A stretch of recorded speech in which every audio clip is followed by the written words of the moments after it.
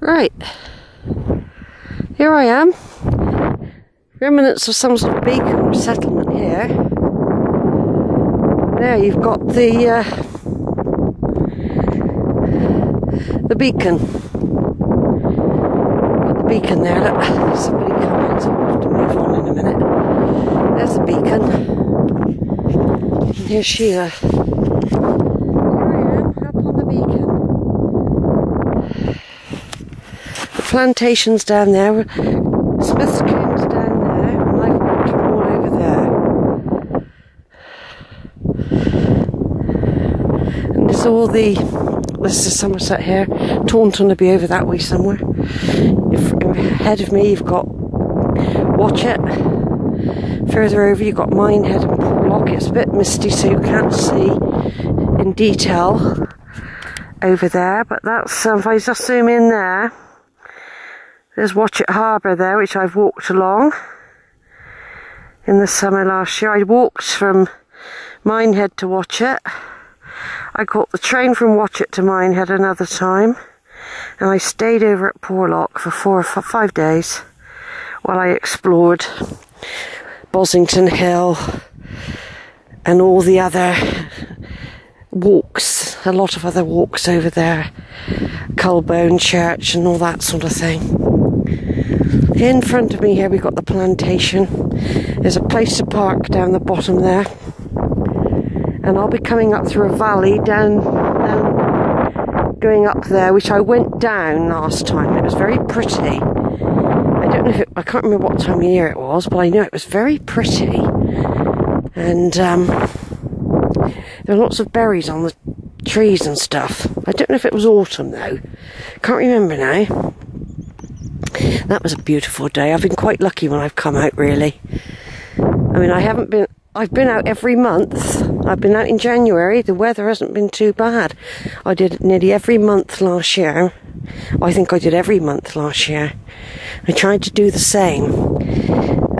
Today is the 26th of February, so I've just squeezed February in. This will be the first time in February I've been on the Quantocks. Time is going very fast. February's gone really, really fast. You know, January, oh, well, to be quite honest, I haven't really noticed what I call a winter. It's been like, well, you know, like autumn for ages. And from October, when I started thinking, oh, winter's coming, cold and all that, you know, it's been a very mild winter. And it's gone very quick as well. I haven't felt too entombed. I always do a lot of work, indoor work in the winter anyway. I got lots of family tree stuff to do, storing stuff, digitalising stuff, sorting stuff. And I'm in the process of spring cleaning, sorting, and packing. Because I'm getting prepared to move. Not far away. It's not going very far at all, but it's all a bit uncertain at the moment. But I'm just getting ready just in case. And it gives me an opportunity to sort through my stuff. And I have actually had to throw some stuff away, which is total rubbish. I've given Zara some stuff that she can have now, or she can look after, whatever she wants to do, or she could throw it away. I've given her the Einstein computer, for example, the first computer we had. I've been carrying it around for bloody 30 odd years. I thought, well, she could have it now. Probably don't even work properly anymore, and it's so slow compared to what we're used to. That was the 80s. That's in the 80s we got that. Like 85, 86, something like that, we got it. Yeah, all the beginning stuff of computing's on that. Got all the manuals, the floppy disks. Anyway, folks, I don't really want to know about that, dear. I'm walking down. When I came up the other way, we went was it down the valley I went? Yeah, down there, through the plantation. I walked round, because I hadn't long done the beacon before. But today, because it didn't seem very high up, I thought to myself, as compared to if you've come from down there, I thought, I might just well walk down it. And then I'm going through the plantation, then back up a valley, and then back down through Holford Coombe. It'll be Shepherd's Coombe to start with. Then it goes into Hodder's Coombe to the Fords. A meeting place. Fords have always been. Probably where people with on horseback and all that would stop to let their horses have a rest and a drink and all that sort of thing. There's lots of history we don't know about, or it's forgotten history now, about these various little places on the hills where people, before how we get about en masse, used to come. You know, people going on journeys and things like that.